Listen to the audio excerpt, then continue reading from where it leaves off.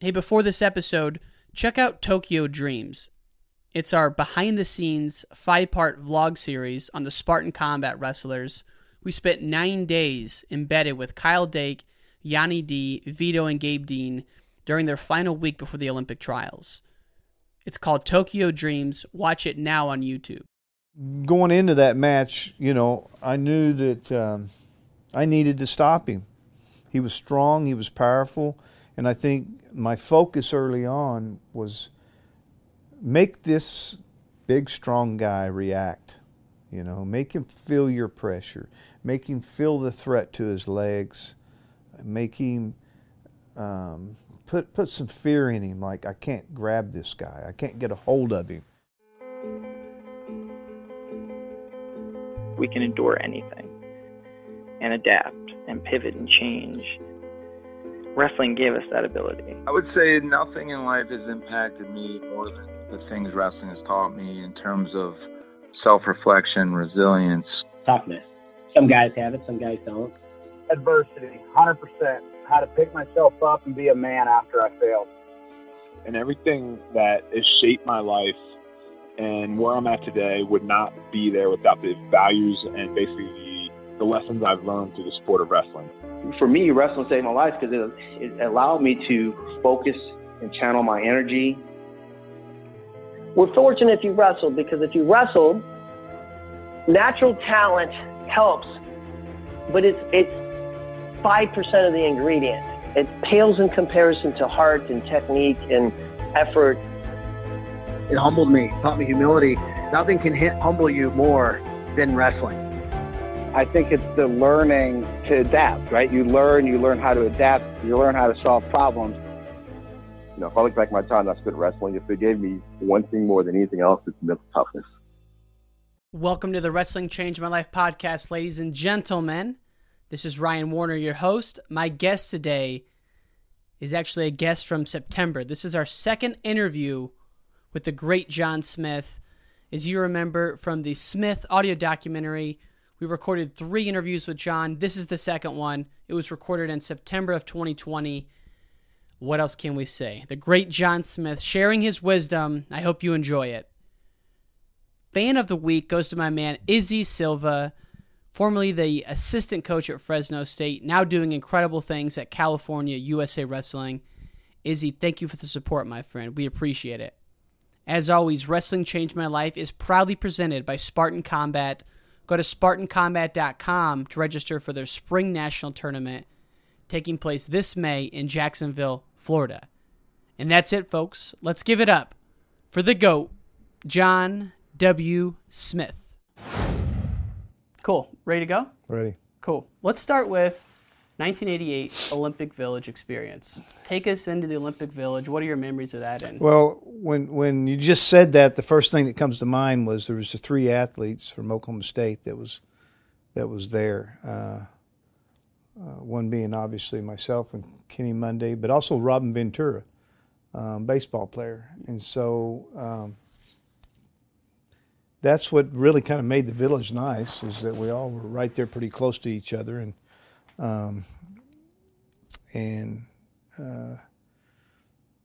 it was really a neat experience, just kind of, and you're talking more 88, right? 88. Yeah, 88. Yep.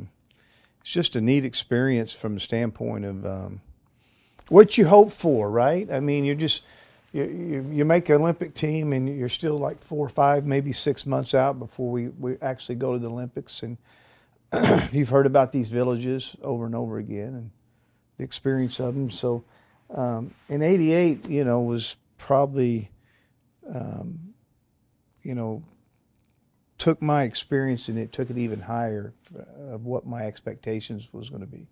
The village, the food, the people, all the excitement, more so than ever in Barcelona. That village in Seoul, Korea was just unbelievable, and the experience was a lot of fun. Why do you think it was different from Barcelona? Oh, I think just my environment, coming on where I was at that time in my career, there's really no choices here. It's likely the end. I didn't give myself probably the the treat of enjoying anything, because I struggled that summer, and so my concern that whole time was, I've got to win. I've got to end up on top, So from the, I don't know if it was any different in '88, but there's, you've got still some career left in you, even regardless of what happens at this championship. I'm going to be wrestling for several more years. Yeah, and we'll talk about at the end, kind of juggling the coaching and the wrestling in 91, 92, because that was a crazy year. Day one of your Olympic experience, wrestling starts 2 weeks in, so you're probably getting a little stir crazy. Had you gone to a lot of other events? No, not too many. I don't remember going. I remember following. It was kind of neat. They had a newspaper there, and each day, you got to read about other athletes. But I don't remember going to any events outside of just the opening ceremonies, and then going downtown a few times, and just being in the, around the Olympic people that had come to watch the event. Just kind of experiencing a little bit, not too much. I just remember you just didn't want to stay in the dorms all the time, so you did get out, and I think when we got out, it wasn't necessarily to advance, it was to walk around down in Itaewon or places like that down in the shopping area, just kind of visiting and maybe pick up a few souvenirs, just some extra time to between practices, rather than laying around all the time. So you were there for a mission, obviously. Yeah. Day one, so you wrestled Tuesday, Wednesday, Thursday. Tuesday is one of the longest days I read about for you. It starts in the morning. You beat the Hungarian. Start with a nice slide by or a drag by, and you really open it up there. But then that night, you had the Bulgarian who broke your nose, I believe. Mm-hmm. What do you remember from that match? I remember getting really dizzy in that match. And I got real nervous because just the way they look at somebody that seemed to got rocked a little bit, So I just kind of really focused on playing it off a little bit. But I did get dizzy in that match. What I remember about the match, it was my toughest match in the Olympics, I think. Yeah, even though I went on to win, I don't know what the exact score was, but it was 3 or 4 points. Starif was as good as anyone I ever wrestled at that point in time in my career. And I was well aware of that going into the match, that this match is one of those guys that you're going to have to beat, and I was right. He ended up third, but by far for me, I think it was the toughest match I had in the Olympics. And it was in day one. How did the nose break happen? What was the scenario? Just, I don't know what happened really. I just remember maybe catching a knee and not really feeling it. And I was more concerned with just being dizzy, just like, don't show any emotion here because, dizzy's not good. Mm-hmm. Even back then, I don't think concussions were looked at, like they are today, but I was a little concerned and just kind of wrestled through it. And really, it bothered me a little bit throughout the tournament. But the only thing that bothered me was it's painful at times. But outside that, I could breathe fine. I was doing fine. So it was just I think if I had to work out and practice every day with a broken nose, it would have been a lot tougher scenario. But being in the Olympics and you only got a few matches here, get over it, right? It's not going to interfere with what we're trying to do here. But no question in practice, it would probably been something that'd been tough to deal with. Starif was a guy who he had a battle with Randy in '82. Mm-hmm. That was like a 14-pointer.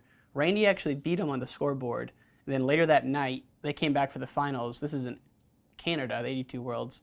And the referees had overturned the match, and Starif technically won. And then he went on to win in '82, I think. Yeah. Yeah, he was tough. He was good. And he was he had been wrestling 149.5 pounds, for 69 kilos for the last several years. Watching his progression from 82 to probably 88, pretty impressive. Got a lot better, and just knew going into that tournament, that likely I was going to have to go through him. I prepared that I was going to have to go through him to win a gold medal, and I was right. Like I said, he was that good. He was really at 62 kilos, melting down, wrestling 149 and a half pounds all those years and melting down. Really gave him a level of strength and power at this weight where he was a guy that could have been one of the hopefuls to win. And so Sarkisian cut down too. Mm-hmm. Wow. And so both Olympics, you beat the guys who finished second and third. Right. 92, obviously the Iranian, then Reynoso, but this year too, in 88, the Bulgarian. Yeah. So that night, I read an article that night you had to hitchhike a ride home because the weight wasn't coming off and you were like the last one to make weight. What happened that night afterwards? Just struggled a little bit with my weight. The weigh-in was, can't remember if it was that night or that morning, but I just knew I needed to, I think it was that night, and I was one of the last ones to make weight, and everybody had left. And I hitchhiked home, got a ride with the Korean national team, and I don't know where they were going, but for some reason they had to go out of the way to take me back to the village. So, it was late night and everybody left. All the coaches were gone, and I thought somebody was going to hang out with me, but maybe I didn't. I don't think I told them I was going to be working out. I just felt like I felt a little bit heavy, and not that I really struggled ever making weight. I was just a little bit heavier than normal, and it took a little longer than I thought, and all of a sudden I'm looking around and I'm the only guy around. Everybody's gone. I'm thinking, now how am I getting back? I know I walked outside of the Korean coaches, and I think it was the Greco team maybe. I don't know if Greco wrestled before or after, but somehow they noticed me, and I asked them for a ride to the village, and anyway, I got back. We'll call Coach Humphrey and be like, Coach, you left when you were... Well, I don't think he did anything wrong. I don't think I told anybody, Yeah. Because they darn sure would have been around if they knew I was training. In that same article where it says you hitchhiked back, it said you got back to the village about 11 p.m. and then you watched film that night. And I was kind of wondering, what were you looking for that close to a competition when you're watching film? Oh, I think maybe,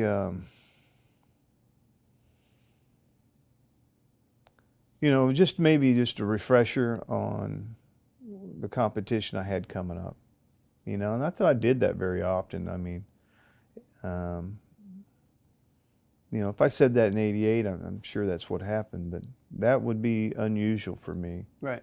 To watch film the night before, but if I did, it was just to reassure me of the things that I know I needed to attack, maybe against Sarkisian. Maybe I was watching somebody in day two. I don't necessarily remember the competition, but maybe I was watching someone that maybe I was going to wrestle I hadn't seen yet or never focused on. Right. So. Okay. But it wouldn't have been anything too important. I know that I never really focused on going back and watching my opponents that I have next. I was pretty good about, all through my career, I was really good about watching my opponents like 4 months before competition, the big competitions. And then it was just like I had a pretty good memory of exactly what I need to do with them. And I never had to go back and review film from that point forward. I had a pretty good idea of, those top guys, where I needed to attack, looking at their style and going, they can't handle me,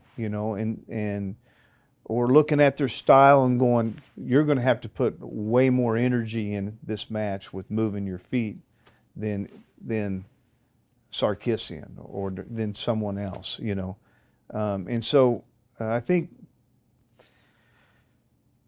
that was a real blessing for me to be able to, kind of print that in my head and not have to go back to it. So that's why that sounds a little bit different. It must have been an opponent that I was concerned about that I hadn't seen. Sure. And that's why I was asking, because it didn't seem like something you would do. So then Wednesday you beat the Mongolian. Thursday it's Sarkisian, and it's kind of like the showdown, right? He won the Europeans that year, and the Soviet Union was loaded at that time with all the guys that you had knocked off, Alexiev, and so on and so forth.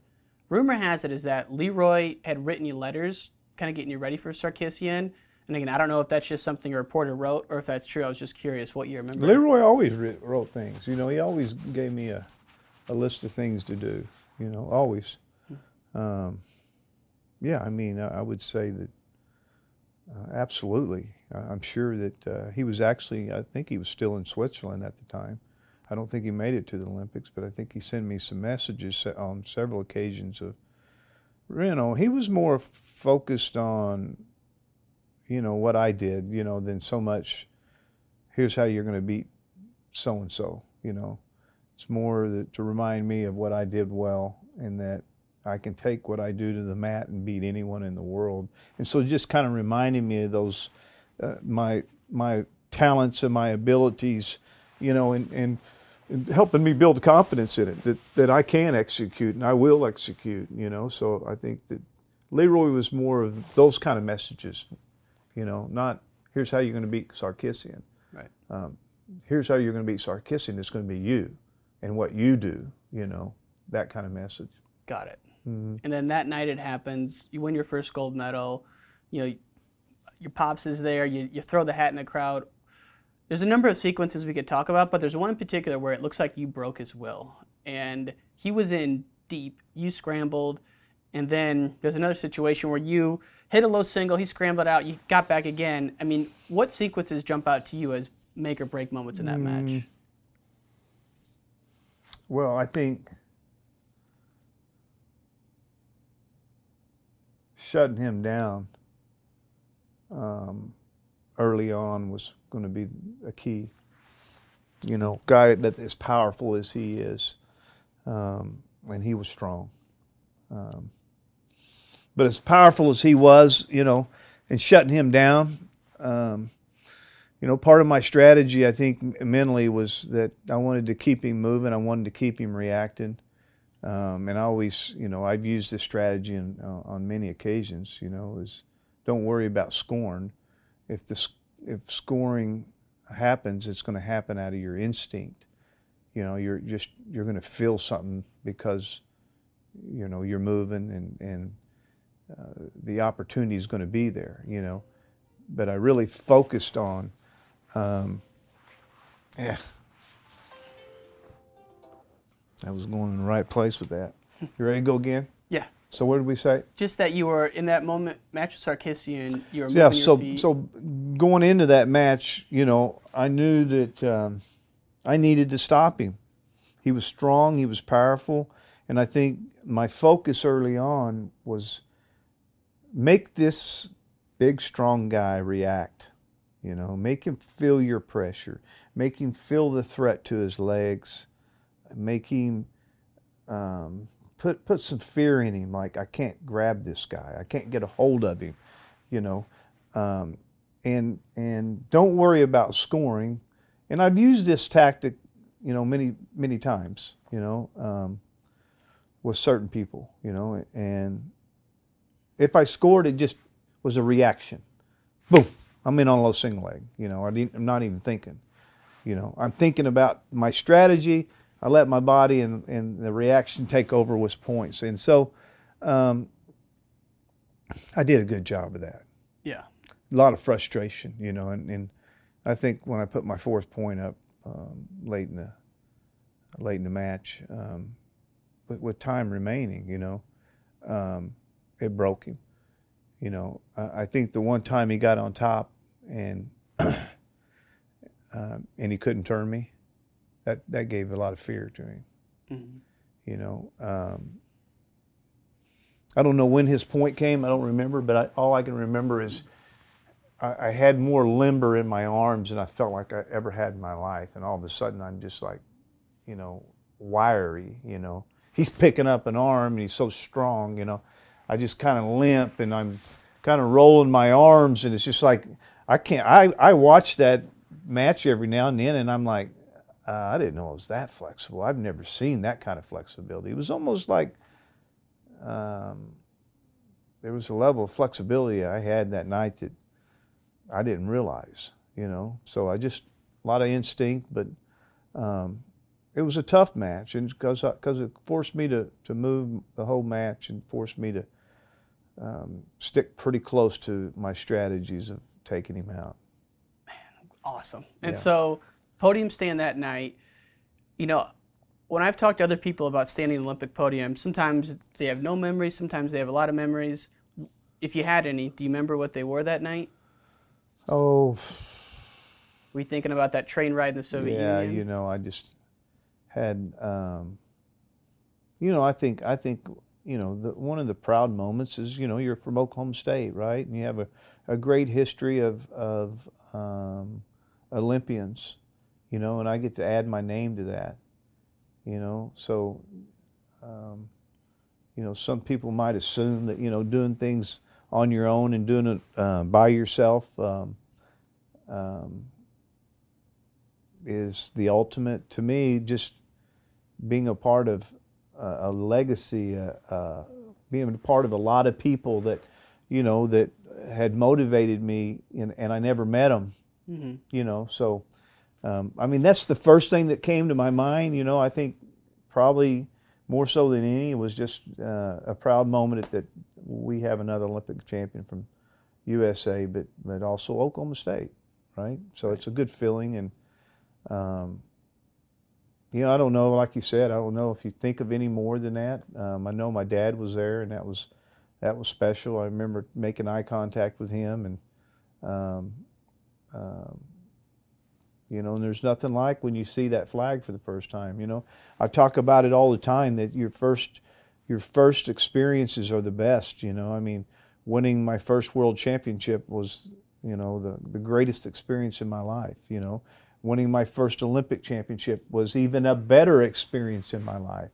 You know, I think in '92, winning the gold medal, I wasn't nearly as excited.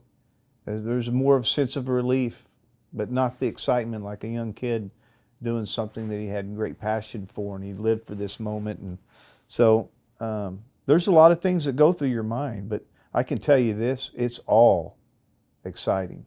I mean, it's an unbelievable experience, and just accomplishing, you know, the ultimate in your sport, and then being able to share it with so many people. You know, that's cool too. Beautiful. Yeah. And then so you win in '89 again. You beat Sergey in one of my favorite matches. But then the rivalry that I really love is Reynoso, because you wrestled him in February of '90, and then at the Grands in December of '90. So that's a perfect bookend of '90s season. And '90 is really the last year where you had peace to train, because then all the crazy stuff happened with C, and we'll talk about that. But before you go down to Cuba, you've said in other interviews that the endorsements are coming in, maybe you're living a little undisciplined, which is hard to believe. But do you think money kind of corrupted your training and your mindset and your edge before that match?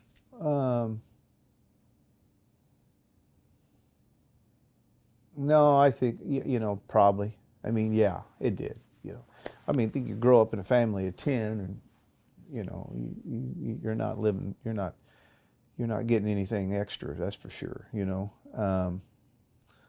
yeah, I think the opportunity of winning and having some success, all of a sudden you got more money than you've had, for sure. Yeah. You know, there was no question, but it wasn't like lavish or something, you know. It was just like, you know, just not living out your routine that got you there. And it wasn't that, you know, it was that I was partying more or something like that. It was just a little bit more comfortable, you know, just with things. And wrestling's not comfortable, you know, and my style is very hard. And it's not comfortable. If I'm going to wrestle the way I want, I need to wrestle to win. It's harder than what most people do.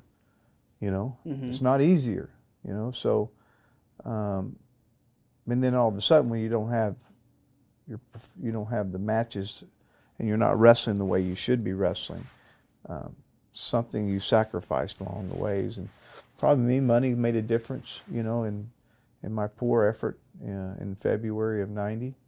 I was disappointed, but also I wrestled a guy that I didn't give a lot of respect to.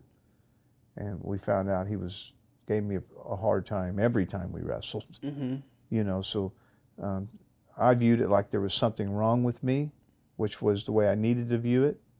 But to come out, you know,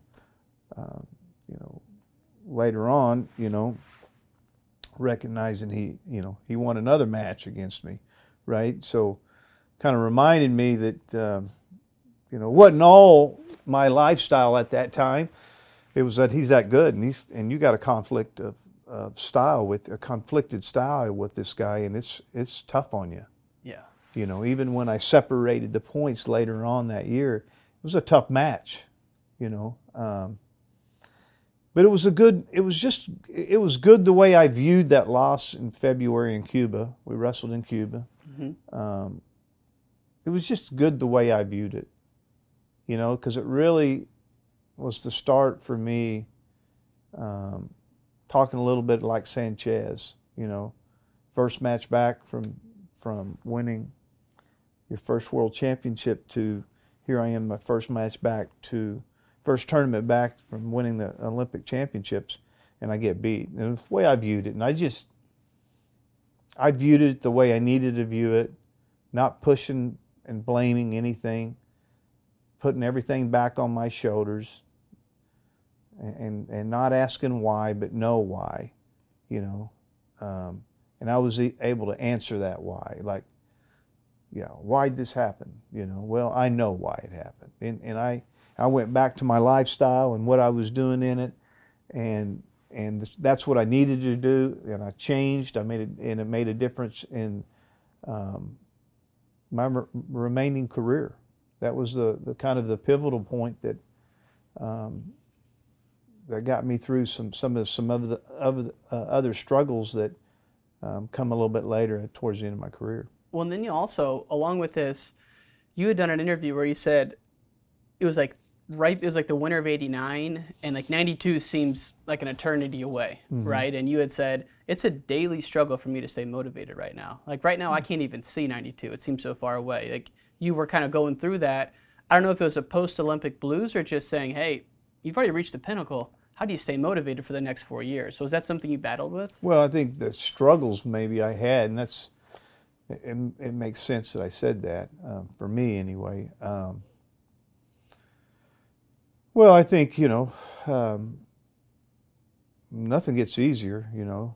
I don't know when that comment was made, whether it was after the World Championships or before the World Championships, but I was either a 2 or 3-time world champion, including the Olympics, but as one of them.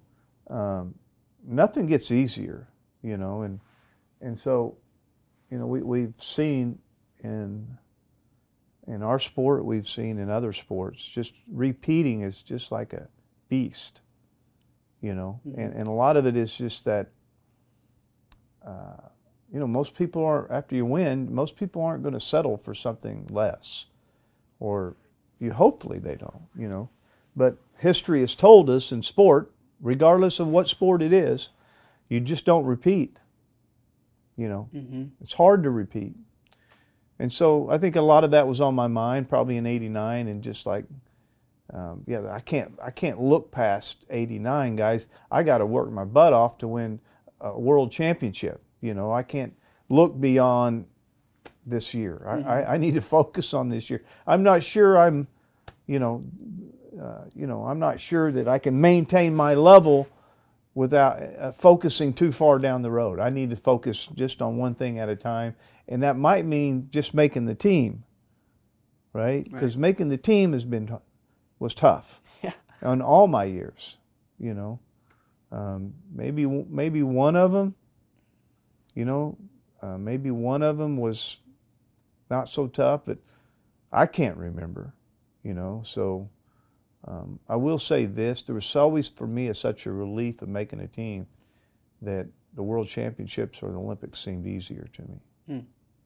You know, I think always battling your respected opponents within your U.S. was always seemed to be tougher. But anyway, sure in '89 that comment came from just, you know, slow down, you know. I need to concentrate on just making the team, you know, and winning. I mean, there's enough pressure on me that I'm supposed to be doing this, so let me do it. Did you have any doubts you'd wrestle in '92? No, I never did think about it. You know, I really took it 1 year at a time because I knew I enjoyed wrestling. Don't get me wrong, I enjoyed it. But there's a tendency, just in general, that people put you in a place that you're really not when you start winning things. You know, and I was being put into place like, you know, the possible next greatest wrestler. And, you know, these things are being said that, you know, I didn't feel like I was that person. And I can't go there with you. I got to stay right here in my little place, and I'm going to work my butt off to make the world team, and then I'm going to work again to try to win another world championship. And it's that simple. I'm not going any further than that. And at the end of that world championship, if I'm satisfied and I feel like I've fulfilled my career, I'll stop. You know, but there was a couple times that it's like, do you want to do it again? I questioned it. A month later, I realized, yeah, I'm doing this again. This is what I do. You know, so for me, you know, it was so important for me to just really just focus on what's at hand. Let's focus on, you know, one event at a time, especially after winning the Olympics. One event at a time, and don't move where they want you to move. You know, don't talk, you know, be careful about your choice of words, respect your opponents, because, you know, it just never came easy to me. Right. Yeah. Well, that's what I'm trying to convey with this story is that people my age hear John Smith, six-time world champ, they're like, oh, he steamrolled it, you know? Yeah. But what I'm trying to show is that every year it was freaking battle. And in that tournament in Cuba, you had walked outside and you had said, I'm done. Yeah. Is that true? Oh, yeah. Why? Oh, I was just fed up. You know, I was just fed up with the idea. And it goes back to saying, you know, maybe I didn't respect him enough, but it wasn't really that. I think that I kind of let my guard down, like I said, after the Olympics a little bit. Really frustrated with that I wasn't prepared in my first tournament coming back after the Olympics like I wanted to be. I took off running. That's all I can remember. And I remember running in some neighborhoods and people just looking at me, you know. I just kind of remember running. They were like, who is this guy, you know? In your singlet? In my singlet, yeah. You know, I can remember it was one of those outdoor pavilions that had a roof over it, but of course in Cuba, you know, I don't think there's anything indoors. I just remember, you know, running right out and running, I don't know, 3, 4, 5 miles, trying to, you know, what just happened, and it's a good experience, you know. It's probably what allowed me to come back, and of course, I'm done. I'm quitting. I'm done with this. This is, you know, what are you here? You're not even motivated. You didn't even want to be here. I didn't want to go either, by the way, and I was told to go, basically. And, you know, I threw my, you know, tantrum, and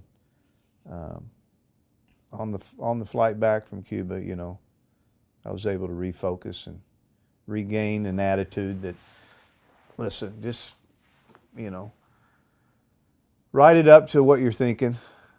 You know why. Don't ask why. You know why. You know, and I was able to do that my whole career. You know, with those experiences. You know, I could always walk off the mat and just know exactly why I didn't perform or why I felt like the best in the world, you know, and not give me a false sense of confidence, you know, or, you know, trying to trick yourself into thinking you're something that you're not. And so that's the beauty of sport, because here you are wearing your own shoes at this tournament, and then Reynoso is like a homeless person almost, probably wearing $10 shoes, and like sport just evens it out. You know, they don't care about the fact that you have John Smith Brute shoes, you know. And so when you refocus yourself, you enter what I call kind of this, like, I call it selfish world, because that's when you were just, not selfish in a bad way, but you had just gotten back to the basics. You set yourself a budget.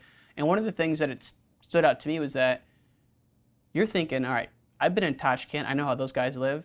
I got to at least live on $1,000 a month. Like, that's the best I can do to create an edge for me. So what did your world look like then once you created that budget? Did it shrink, or? Yeah, it shrunk. It limits your time, right? I mean, there's a lot of things you don't get to do when you're, you know, paying for a car, paying insurance now, and living in an apartment. You need to eat good and healthy. You know, that's expensive, eating good and healthy, you know. $1,000 a month in 89, 90 is a lot of money, you know. And it was enough, right? But it doesn't allow you to just run off and go do things that maybe I was doing a little bit of, you know, fly fishing certain spots in the world and doing some things, you know, that kept me grounded. And you know, just, you know, it kind of refocused me in on just the things that I really love, and that's winning. You know, that's wrestling and winning. You know, you can't buy anything.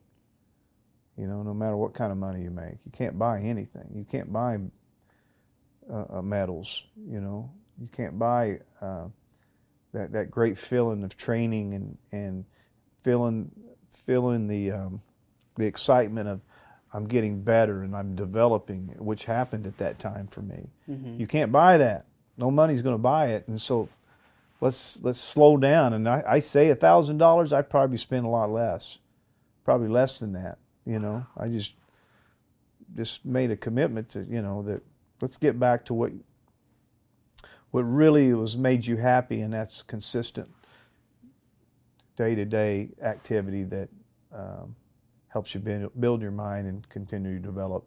Because getting better, there's nothing better than the feel of getting better. There's nothing that in my career that it really equaled to it. You know, that was the best. You know, that's what just rises you up to a whole nother level, is when you feel yourself getting better, whether it be as a little leaguer, whether it be somebody that's trying to, you know, win their third or fourth world championship. There's nothing better, and that's what kind of happened after that time in Cuba and through that year as I was trying to win my third one, or maybe even after my third one. For sure. Now it just shows, like, you can't buy the feeling of being alive. No. You know, no matter what. Now, you win the Worlds in 90 in Tokyo, and I heard that you went to Cancun afterwards, and it was the worst vacation of your life. I got the LA Times article here. Yeah. Why? I mean, I don't have to, but it was just like... Yeah, I went to Cancun, and all I could think about just seemed like, what are you doing? You know, I mean, this is 1 week after, and you know, I just couldn't even reward myself. It was like I got there and I was like, what are you doing here? What are you doing here? Why are you here? You know, and I start, you know, running sprints along the sand and trying to get somebody to wrestle some of these people that were there, trying to get them to wrestle in the water with me, and some people I had met, and come on, I'll teach you how to wrestle Greco, you know. Let's get in and you know, they were like, are you crazy? What are you talking about? You know? Oh my God. Anyway, it was just kind of sad that I couldn't enjoy a week off, you know. But there was a level of motivation for me too, you know, that just kind of recognized that I don't need to be, that this is not what you're supposed to do. You don't have to do this after you win. You know, you should go home and just, you know, really what you'd rather be doing is maybe, you know, throwing a line in a few ponds and catching some largemouth bass. And let's use it, you know. You just feel like, oh, I got to go do something, right? You know, I won again. It's time to go I didn't need a vacation. So I think that's why I asked myself, why? Yeah. What am I doing here? You know, I'm like, is this what I'm supposed to do? You know, and I realized, no, you should have went home, and you should be at home, and you should be doing things like the simple things you enjoy doing that gives you a lot of satisfaction. And so that was Cancun. That was my story on Cancun, was what am I doing here? Why did you come here? You don't need to be here. Yeah. You know, and it was terrible.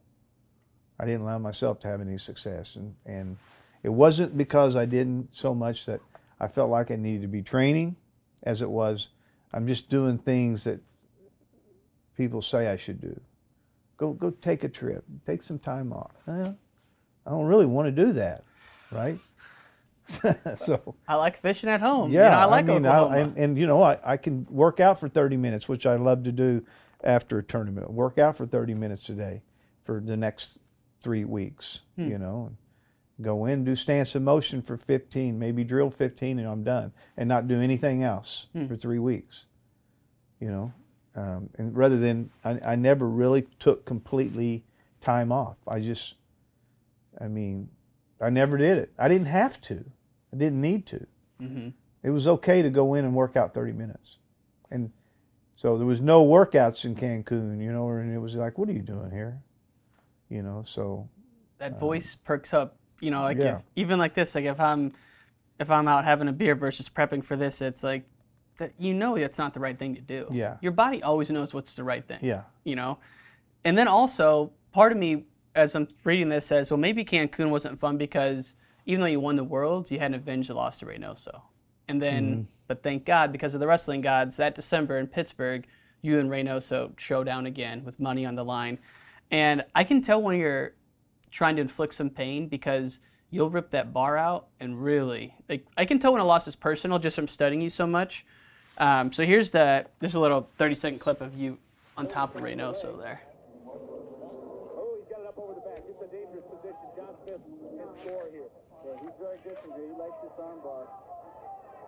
Oh, had the full Nelson for a second, but not long enough.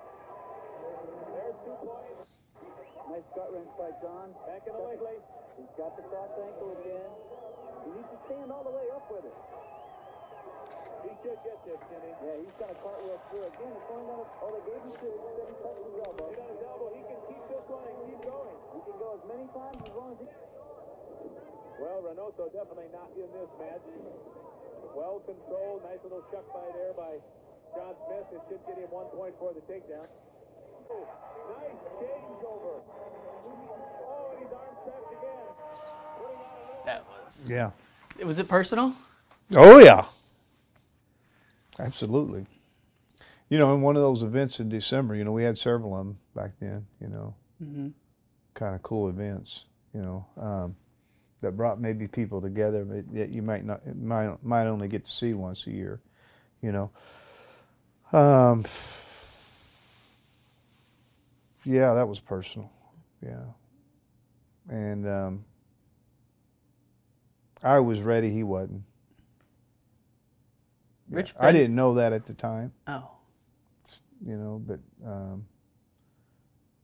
I was definitely ready, he wasn't, you know. And so very seldom in December was I at a pretty good level outside of wrestling Sarkisian, or not Sarkisian, but Beloglazov, Pittsburgh, and Reynoso.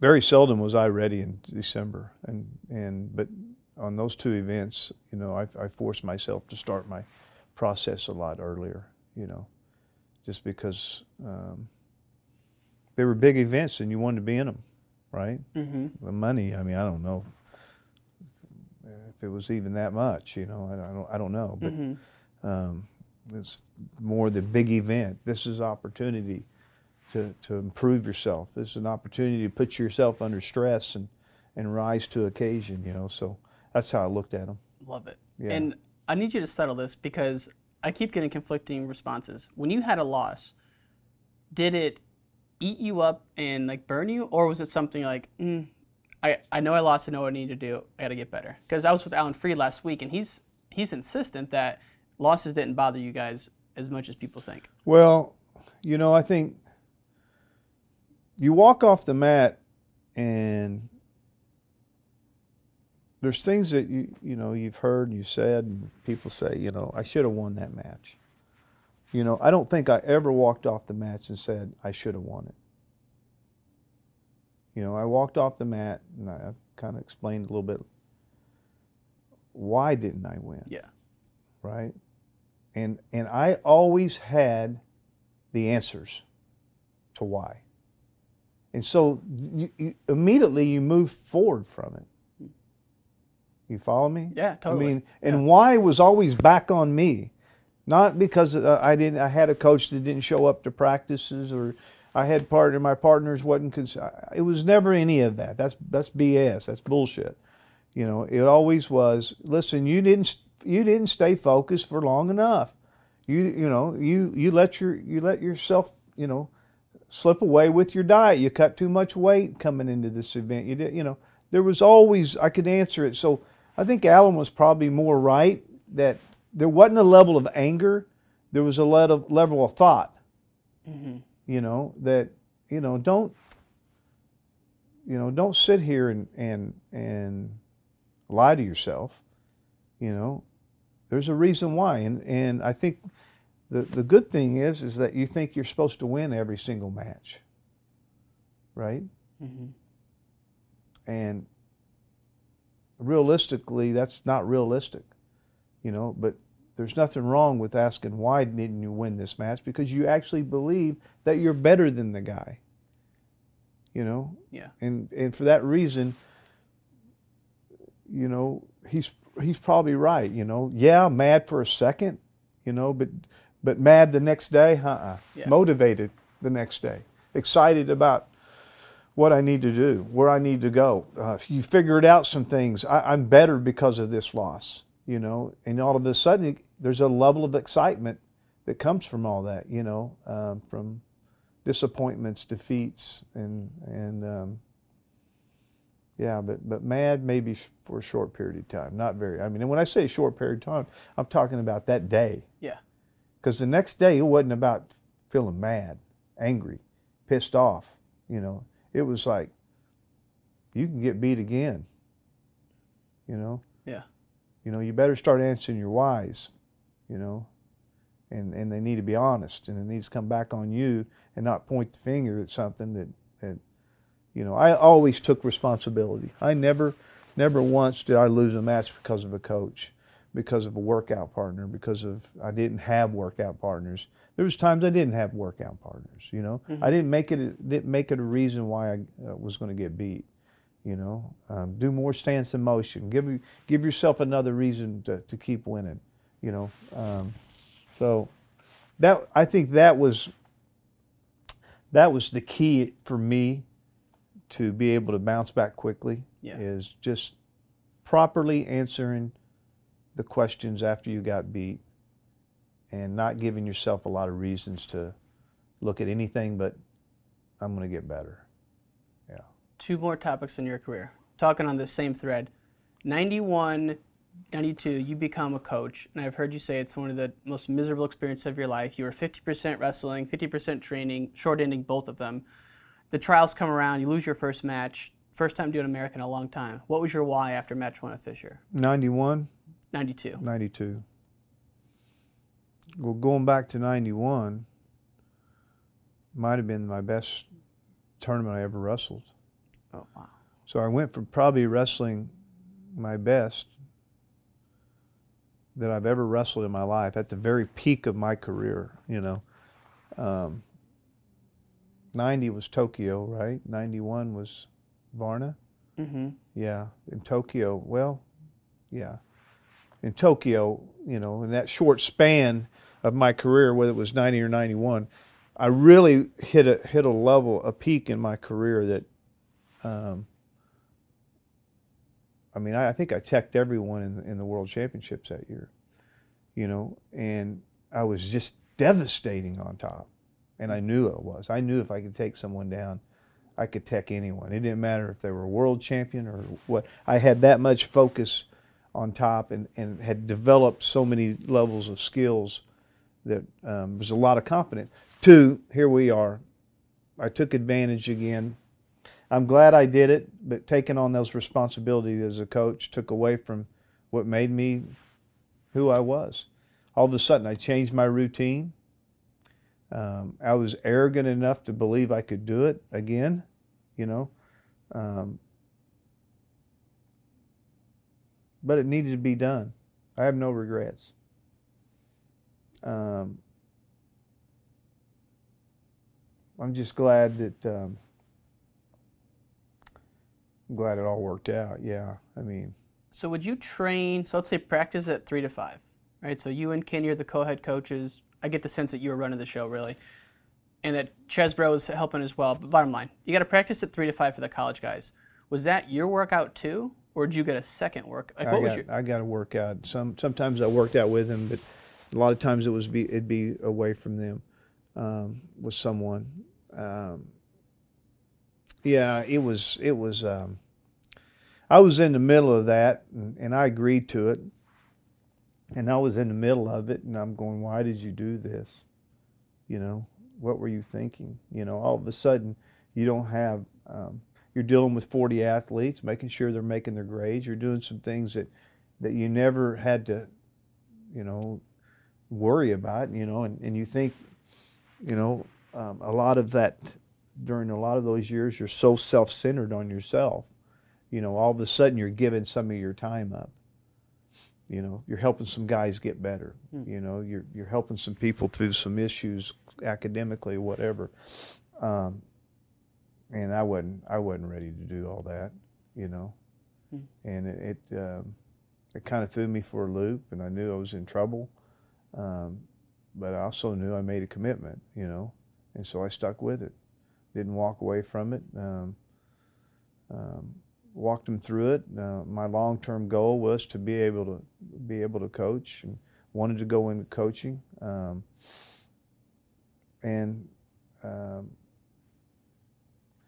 You know, there was never a time I thought about it, and I knew I was in trouble. I knew I'd made some mistakes. I got sick that year too.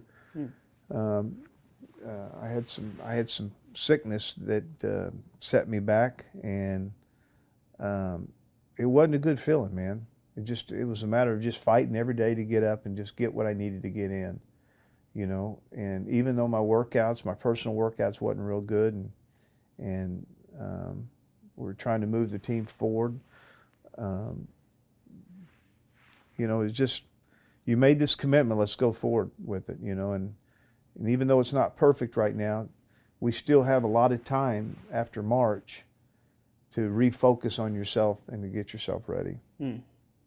As you were saying that, this is kind of an odd thing to say, but do you think becoming a coach made you a better husband? Because yeah.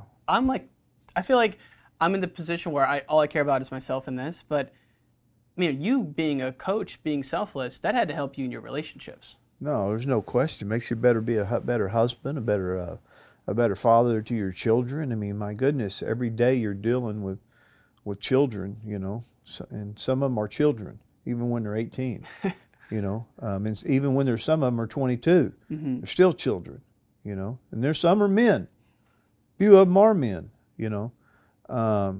Yeah, it completes a lot of things for you, you know, if you just, you know, you get a lot of experience with a lot of people at that age, and they can't bullshit you anymore, right? I mean, those days are over, you know. Yeah. You've heard everything, you know. So anyway, yeah, it definitely makes you a better husband, but more importantly, as well, it makes you a better father, yeah, to your children. And so that's kind of the silver lining. But at the time you're in this, you're thinking, you know, I don't know if it's like January you're starting to realize it's not, like, things are not going well. Yeah. But like you said, 91 Nationals is in March, and then you go to the trials. Going into the trials, Rich Bender was telling me a story about you guys went to a candy factory that day. I don't know if you remember this or not, but Hershey. I just thought it was odd that you would be going on a tour before an event like that. At where? The trials? Yeah. No. Yeah, at the trials. Yeah. Well, actually, he's mistaken. Yeah, we didn't go on a tour in the trials. We went on a tour during an event that was in Pittsburgh. Maybe it was the Grants. It was the Grand event. Got it. Yeah, it wasn't the trials. Because I'm like, Yeah. why would he go to a candy factory? That wasn't true. We went to Hershey Park or somewhere like that, Hershey factory. Before we wrestled, before I wrestled Beloglazov. Oh, wow. Yeah, and we all went. He went. Beloglazov went, and I thought, well, if we all go, then I'll go. Okay. You know, but that wasn't before the trials. You know, I'm going into trials. I think that's the struggles I had that year was that I was still sick. I had an infection that lasted for about 3 months. Really weakened me. I've told this story a few times, not many, but that's what really set me back, more so than anything. I think, you know, you do some things during your career and you stay pretty close to, you know, you have to make changes. I don't know how I want to put this, but you have to make changes in your career if you're going to improve. There's no questions. Mm-hmm. Okay, but you need to stay pretty close to a routine, right? And be willing to make changes. Making changes, you know, in your training, maybe in your workout. You know, I mean, early on in my career, I ran a lot of stadiums. You know, a lot of stadiums. Late in my career, I didn't. You know, and the reason is I wanted to focus on my motion more, and I didn't want my legs being tired from these stadiums and going into practice, and I'm filling those stadiums in practice. I wanted my legs fresh for every practice later in my career. So you do make those subtle changes, but you want to stick real close to a routine. Well, that year there was no routine, and so I had a hard time letting that go. Like, why did you do this to yourself? Why did you do? It's just like, come on, John, you're a 5-time world champion. You can let this go. Let it go, you know, and move on. I couldn't let it go. I couldn't. In my head, it was just like, you know, I had plenty of time to work out too, you know, but I was struggling with myself that why did you do this? Why did you give this much time to something you know that could wreck you here at the end of your career, you know? And so I fought with myself a lot, you know, in that year trying to find myself, you know, and in the end, you know, it was a tough ending, you know, but a good ending. It was tough though. Everything. And sometimes it's my most rewarding ending. I would say, you know, if I had to look at one particular time in your career that you cherish, it would be that year. And the reason I think it's the adversity, the challenges, it's what we have to deal with, you know, all the time, you know, in real life. So it wasn't a smooth year like 1990 where you're just blazing through everything and everyone and you feel like King Kong. Mm-hmm. You know, this is a year you never felt like that, and you're miserable and you're questioning yourself and you're beating yourself up, and you know, but yet you're still trying to find a way to win. Yeah. Yeah. And you battle at the first 2 matches at the Olympics came down to the last 20 seconds. Mm-hmm. Super close scrambles. It's just like you said, a battle. And even the look on your face, it's more work at that point versus getting excited out there. Yeah. And you know, I told Coach Burnett, he was there. I think I told him, you know, he says, we were talking before the tournament, and I said, it's not going to be pretty, but I'm going to win. And so I went in knowing what to expect, and by knowing that, you know, just kind of set my mind like, you know, you're going to have to prepare to win matches in the last 30 seconds. You know, you're going to have to prepare to win by one. Are you ready to win by one? You know, and so for me, I was ready to win by one. I knew that's the kind of tournament I was going to have. Mm-hmm. And so when you're getting ready for that, at least I was honest to myself, right? Yeah. You know, hey, you're going to be wrestling some of these same guys you just beat the living hell out of, you know, a year ago. You know, and you know, I mean, kind of, and you're going to have to realize that that's not going to happen right now. You don't feel it, you know, and you're going to have to find ways to just win matches. Yeah. Yeah. And then during that, are you thinking at all if you're going to take the Oklahoma State job? No. Did you have any doubt you would take it? No, I mean, if it was offered, I'd take it. Yeah. But they didn't. It wasn't like that was on your mind at all during that time. No. Got it. No. I mean, no, I had enough. You know, there was, I didn't care. I could care less if I got, you know, I was there to, you know, I think it was just really you know, all of a sudden, you know, you're not wrestling for the joy of something, and that was a little bit as well my last year. So I'm not wrestling for the joy of winning an Olympic gold medal. I'm wrestling to end my career on top. I could care less about the medal, right? Mm-hmm. I mean, you don't go 5 years and win, and then your last year you not win. That's all I could think about. Well, you could do that, and everything's going to be okay. Right, but in my mind, it was just like, that's impossible. I can't, and that's really what pushed me over the edge. It wasn't the gold medal. It was just, I don't want to live the next 30 years of my life thinking about this year I didn't win. You know, I mean, wrestlers are like the worst about, you know, most of us. I mean, most of your wrestlers, their careers don't end the way they want. You know, mm-hmm. and they walk away, and you know, unfortunately, a lot of them have regrets. You know, and I think, you know, I had put enough time in up to that point that I'm going, I don't want to be one of those, because that's what's going to happen to me. You know, is I can't enjoy being a 5-time world champion. All I'm going to think about is, you know, and so it's sad. You know, it was kind of, you know, sad that you had to think that way, but I don't know. It willed me to the victory. There's no question. Man. Yeah. And one of my theories is that greatness and crazy are next door cousins, and they borrow each other's sugar, right? Yeah. So to be great, you got to be right on the edge. Yeah. And what you're talking about, people are hearing you say, "This guy's a 5-time world champ, and if he didn't win 6, he'd be miserable." Well, that's true. And, I mean, but it sounds crazy. Yeah. You know, but you got to be so extreme. Yeah. Well, and you just don't want to, you know, I mean, there's nothing wrong with ending your career. I mean, at 55 years old today, I mean, my views are a lot different than at 26. Mm-hmm. You know, that's not really healthy, John, you know, somewhere along the road, you know, I mean, you know, but I wish I had to deal with some of those guys. Yeah, for sure. You know, and kind of rope them in the right direction, you know. But I just, but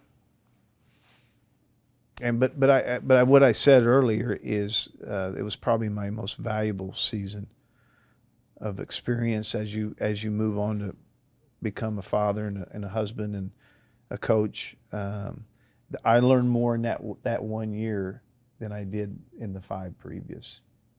Wow. And the reason I say that is because of the emotions and the anxiety, because of the challenge of coaching.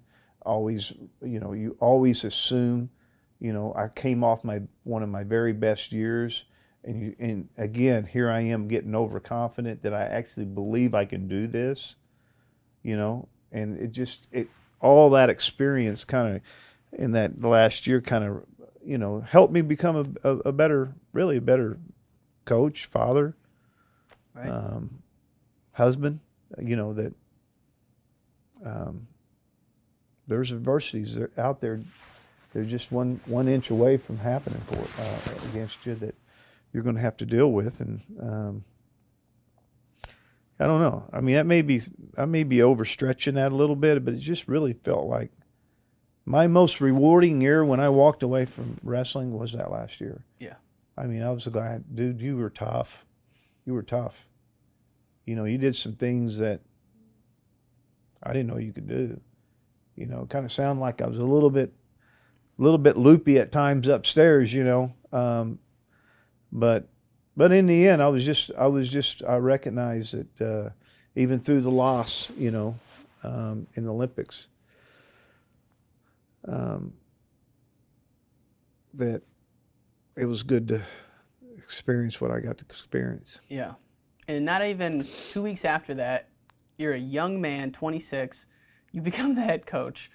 Now, this is a big turning point, obviously, because then 2 months later, the NCAA sanctions came out, and to me, it's like you guys got penalized twice. But before we get to that, Pat Smith is on his run.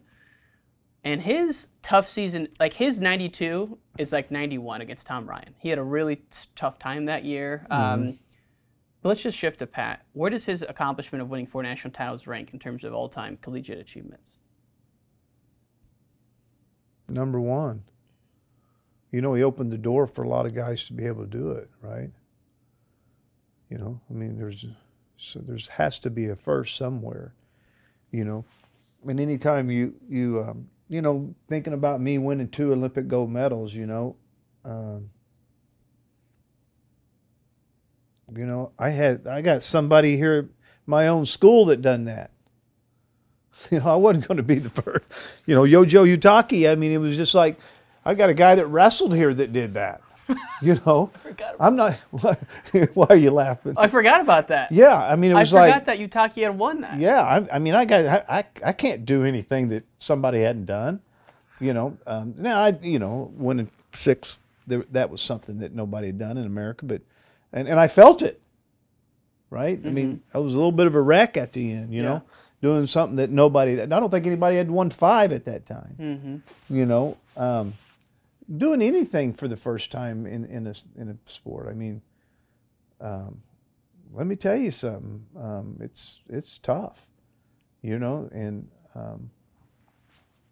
he had a tough experience in his last month of winning that last one. I mean, yeah, I mean, it was a challenge for him, you know, and there's some stories behind all that, you know, and he really, in that process of trying to win 4, he built another guy up, you know, and Mark Branch, you know, to a level of confidence that he went in and, as a losing record, won the national championship that year, you know, that helped us win the NCAA title, right? Yeah. But that all was him with Pat, you know, experience of trying to win this 4 and having some bad practices, and Mark kicking the tar out of him at times as a freshman late in that year. You know, it built Mark up, you know, and here you got Mark being built up and Pat's confidence going down. And we're like, uh-oh. Some of it's good, some of it's bad, but it all ended up being a real positive at the end that Pat strengthened himself up, went out, performed, and of course won his 4th. But you know, anytime anybody does something for the first time, you know, it's you know, their experience is hard, especially when you're talking about doing something for the first time in the nation, that no other athlete has ever done this, and you're getting attention beyond your normal attention, you know, and definitely Pat Smith was getting, you know, more calls, more. I mean, it was a challenging year to keep it all in control and keeping him in a good place. So Mark Branch at the end there was starting to beat Pat? He's beating Pat. Did you notice it at first? Like, what the heck? Oh yeah. How'd you manage it? Well, you know, it just you didn't want to change a lot of things, you know, during the end, and you start compromising for the way he was feeling and the pressure maybe that Pat felt. And so, you know, they'd go some live matches, wrestled a couple live matches, and I think Mark beat him a couple times, you know, for sure once, you know, and I remember Pat taking off, running out the door, and was real emotional about it, and just, you know, I remember just kind of calming him down and going, listen, you're going to be fine, you know. And I think that experience for me in '92 helped me just reassure him that, listen, this is going to be fine, you know. I think I said to him one time, hey, if you're going to pout about it, just remember you don't have to win. And then he got all pissy and started cussing at me. He was like, hey, you can choke and not win, you know, something like that, you know, and you know, we're all going to love you. Right. He was like, that wasn't going to work with him. And so it was like, I kind of equate it to the 4-minute mile. Before it happened, people maybe didn't think it could be done. Like, same with the Pat's 4 national titles. Every kid who goes to college says they want to be a 4-time national champ. Mm-hmm. And to actually do it is just a tremendous amount of pressure. But then if you layer in all the other obstacles Pat hit, it's like, you know, going into his senior year, 92, 93, he was dead set on winning the 4th in 93 and being done. Then he has to redshirt. How did the redshirt impact him? You know, he would have ran through it a lot easier in '93. Yeah, he was on that row and just stopping him at that time. He wanted to stay. You know, thank goodness he had a red shirt. You know, so he could stay and finish it out. You know, we didn't get to wrestle the championships in '93. Mm-hmm. We were on probation, and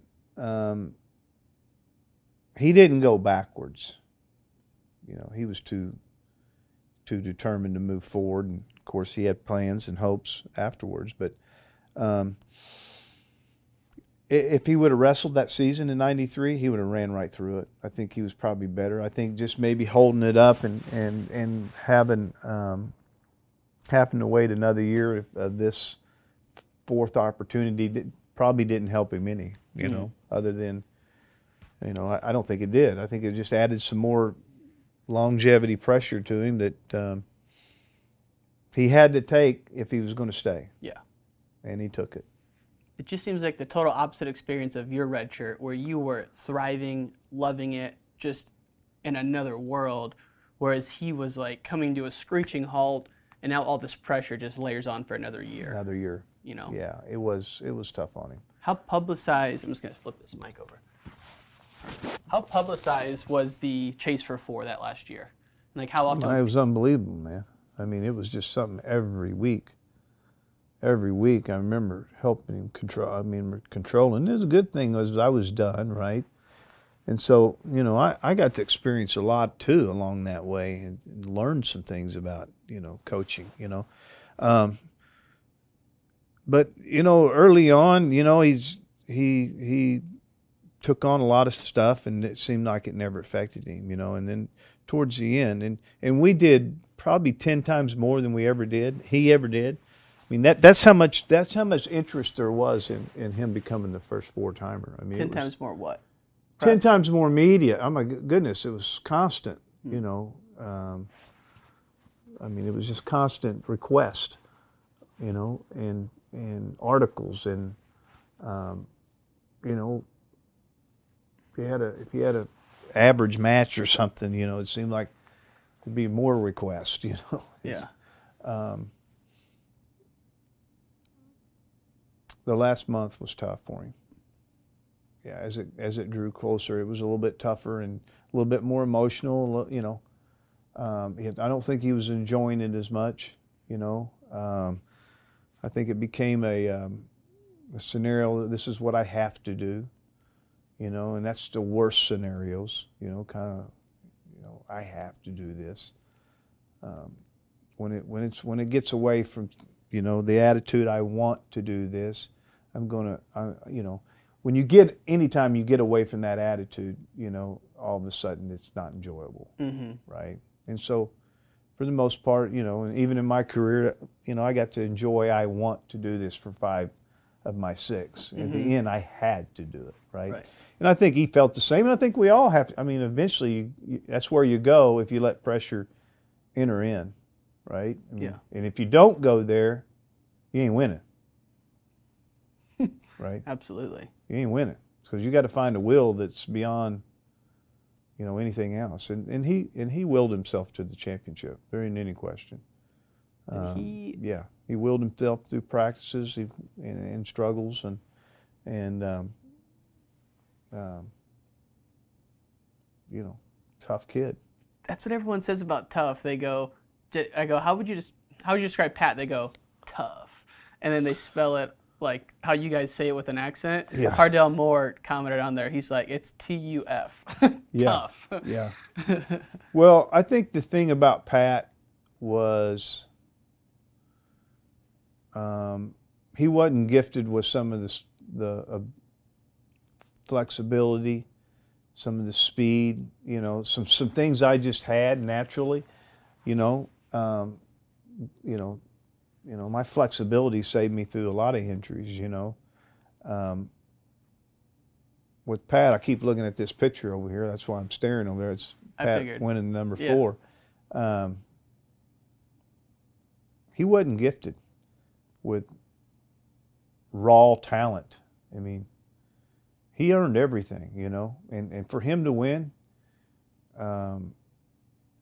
he couldn't. He had to stay ahead in the score. He had to do the right things, and focus on, strategies of how to wrestle certain opponents without maybe some of the skill level that you need to beat them every time. But I don't know if that makes sense. But no, it does. Yeah. Him winning 4. He's far from my most talented wrestler. I mean, far from it. Not even top 5? Maybe not. Probably not. Wow. He had a real will, man.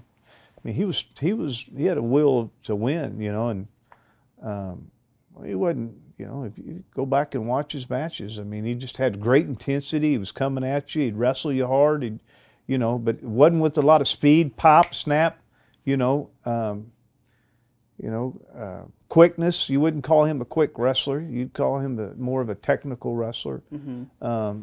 And I seen him in the middle of a lot of matches where, my score might be 5-3, and he'd just will it and just bang it out to end up a 12-5 match. Separate the score in some way. That's why I say he was absolutely the toughest wrestler I ever coached. Because in these tough moments, you knew that it wasn't going to be his talent that won. It was going to be his will. Mm-hmm. Maybe with me, the difference is speed. My talent was going to show up in this moment. And boom, boom, boom, 5 laces. Later, and you're up by 10, right? Right. Or, for Pat, it was just pure toughness. It was just will. He willed himself to major decisions, to separate the score, and to make sure he didn't get beat. Tough. And going into that 94 tournament, you had the team title on the line. You also have your brother. How are you balancing the motions of chasing and winning the team title versus helping Pat get through it? Well, it was way more important for Pat to win. I mean, for Oklahoma State, to me, it was, and it was easy. It was easy. Let's surround around Pat. Pat wins this thing. He's going to pull all you guys for it, right? Mm-hmm. So, you just imagine for a program that's won several national championships already, here it is, we get to have another first for it. The first wrestler ever win 4 NCAA championships came from Oklahoma State. It's a big honor. You want that. Yeah.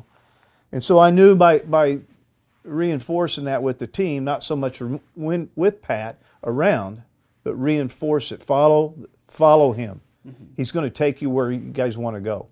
And at the time, I didn't know, but I had a good feeling that he was going to will himself to the championships, and I think it moved everybody up. We did some things in that tournament that we hadn't done all year, and that's perform over our head with some of those guys, and that's what happened. And there was no question that we all as a team benefited from Pat winning 4 to help our team win the championship. Yeah, no question. Plus, Alan Freed was on fire that weekend. He was tough. God, he was Martin Branch, Perlers. Yeah. Man. Had 3 champs that year. Yeah. Yeah. Did you know that Pat's last match at Gallagher that year was senior night against Iowa, and it was Joe Williams' first college match? He tagged him. Yeah. And, you know, I think if you go back and look at that match, there was nothing easy about that tag. Oh, I haven't seen it. Yeah. You kind of, I remember watching that match, and I remember thinking, my goodness, that guy's going to be good. I remember that. And you kind of saw, I saw Pat really struggling out there to score points, and there was a fight there from Joe Williams that, you know, okay, this kid's going to be good. Mm-hmm. And little did we know, you know, ended up being a great wrestler for Iowa as well as for the U.S. Yeah. Yeah. He's a Chicago guy, so he was legendary growing up. Him and his brothers, they won like 10 state titles. Yeah. And TJ actually has the best winning percentage ever in Iowa, 98-1. Anyway, I just thought it was so unique because Pat's first match, he got beat by a 4-timer. Russell. Dan Russell. Oh, Dan Russell. Yeah. Do you were you at that one? I was at it.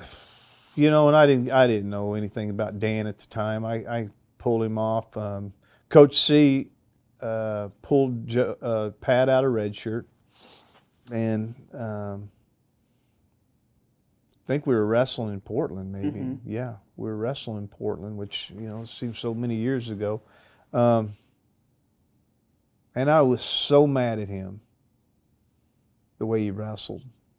I mean, not really giving any respect to Dan at the time. Like, Dan, you're pretty tough. I mean, well, you know, you can do this to a true freshman. You know, I didn't visualize it like that, but I pulled him over the side, and I, you know, and he was bald like a baby. I remember, like, he just, you know, ended up getting, what was the score? Pinned. Pinned, yeah. He got pinned. I didn't want to say that. I was gonna, I ended up getting pinned. And then it's the way he got pinned. It was like he got beat up and then he got pinned. And so I remember pulling him over to the side, and I'm screaming and yelling, "Why are you, you know, Joe C pulls you out of red shirt and you're pulling this. And, you know, that happened in, I want to say in December. Late December, maybe after Christmas. Yeah. January, February, you know, 2.5 months later, major decision, Dan Russell in the semifinals. Right. Yeah, and not only did he get pinned that day, but he got beat up too by Dan Russell. And he just, you know, there was a level of acceptance that he took. He was embarrassed. There's a level of acceptance that he took, and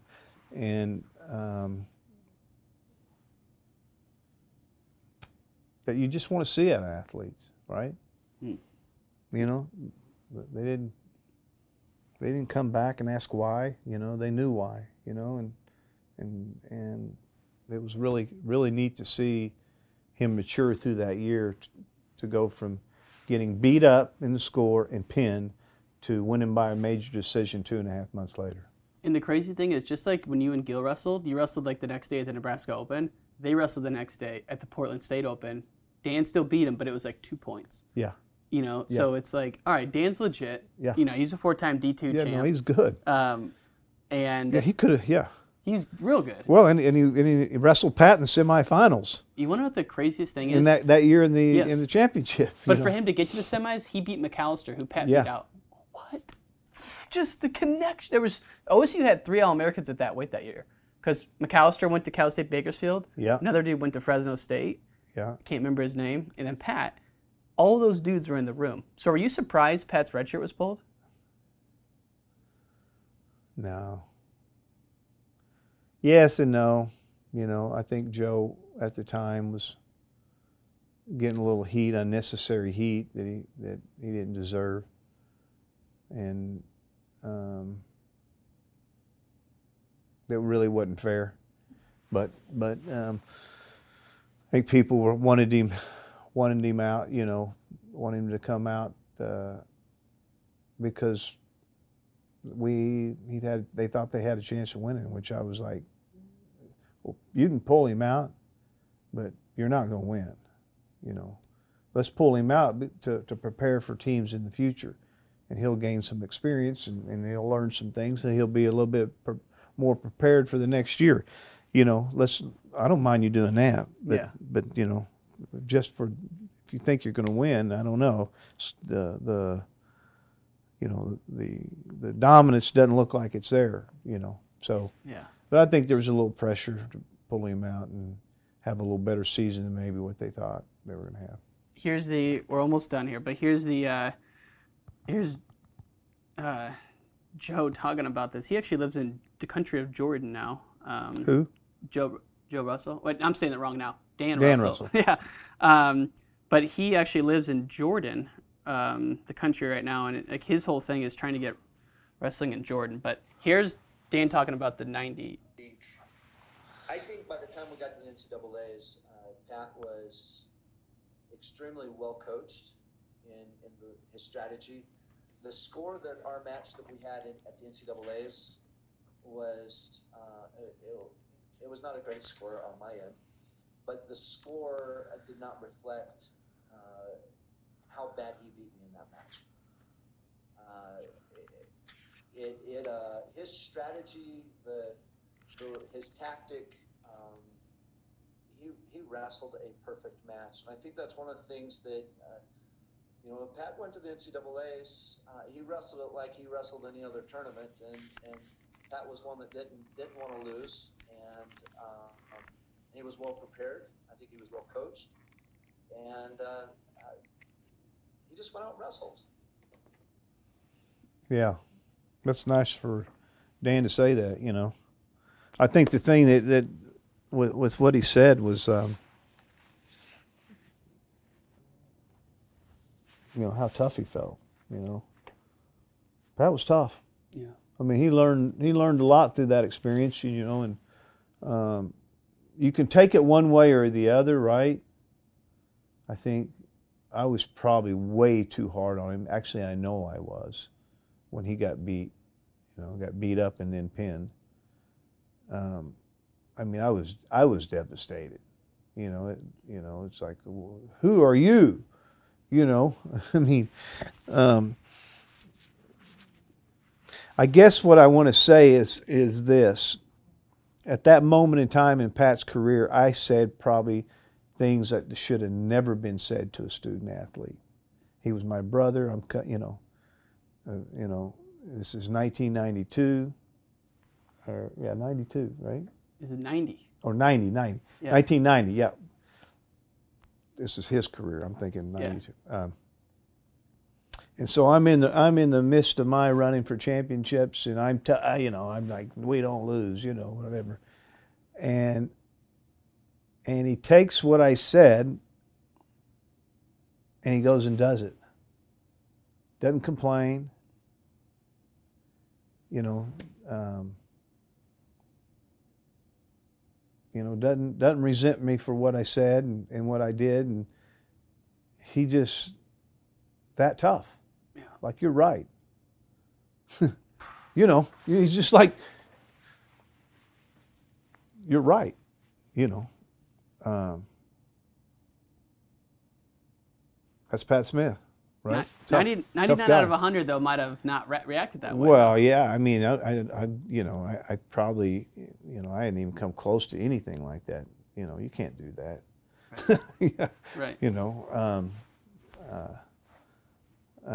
you know, it's just tough guy that you know, just like, you know, you're right. Right. You know, at 18 years old, you know. Just a baby, you know, really. Yeah, and he's also following me. Yeah. Right? I mean, how did he look at that? You know, he obviously never looked at what I did as something that was going to be detrimental to his career. He always looked at it as you know, something positive, like this is going to help me do what I want to do. Pressure's a privilege. Yeah, pressure's a privilege. You right? know, and, that's your saying? Yeah. I love that. And this is probably my favorite finals match ever, and then we're done. Okay. Tom Ryan, I've interviewed Tom Ryan. He talks a lot about this match, as does Gable. 30 seconds left in this match. What is Joe C. telling Pat Smith? Stay low, stay focused, and once again, you go back to your basics, your bread and butter, and that is that Smith low single. You always want to have an option, but when it gets down to crunch time, you want to go back to what works best for you, and Smith is in on that low single. He's got Ryan down. That should be a takedown right there. That should put him up 7. What is Joe C. telling Pat Smith? Stay low, stay focused, and once again, you go back to your basics, your bread and butter, and that is that Smith low single. You always want to have an option, but when it gets down to crunch time, you want to go back to what works best for you, and Smith is in on that low single. He's got Ryan down. That should be a takedown. Good low single. That should put him up 7. Is it a misdirection? A little bit? A little bit. A little tiny bit, right? They stop it right there. Is that the? I stop it. It's on YouTube. The full match. Yeah. Then he rides him out though. Yeah. But it's like that's tough right there in Carver, you know, and like Iowa steamrolled 91. Yeah, he's steamrolled. Yeah, I mean, Brands and Freed battle, and then you go in the finals with your brother here, and it's like, and Tom Ryan's a tough competitor. Yeah. Right. And yeah, I mean, you just kind of look at the moments in Pat's career to win 4, and there's matches before that, you know, some semifinal matches, but there was nothing really easy. wasn't like Pat went out and, you know, he beat people, you know, 13-2, and you know, and separated the scores, and you know, he was battling. He's battling to win matches. He's wrestling guys in the semis that had beaten him before, you know, and I think for that reason, that's why you need to really appreciate Pat Smith, is just how tough he was at the most challenging moments to win 4 championships, because that's what he's going to be known for, right? And in some ways, those 4 championships, I don't know, they're probably as tough as winning 6 world championships. That's it for this episode of Wrestling Changed My Life. Thank you so much for tuning in, folks. As always, thank you to our sponsor, Spartan Combat. They're hosting a national tournament in Jacksonville, Florida, May 20th through the 23rd. You can register now at SpartanCombat.com. To watch the video interview of this episode, go to Wrestling Changed My Life on YouTube. You can also see the clips on Instagram and Twitter at Wrestling Changed My Life. That's it, folks. We'll see you next time.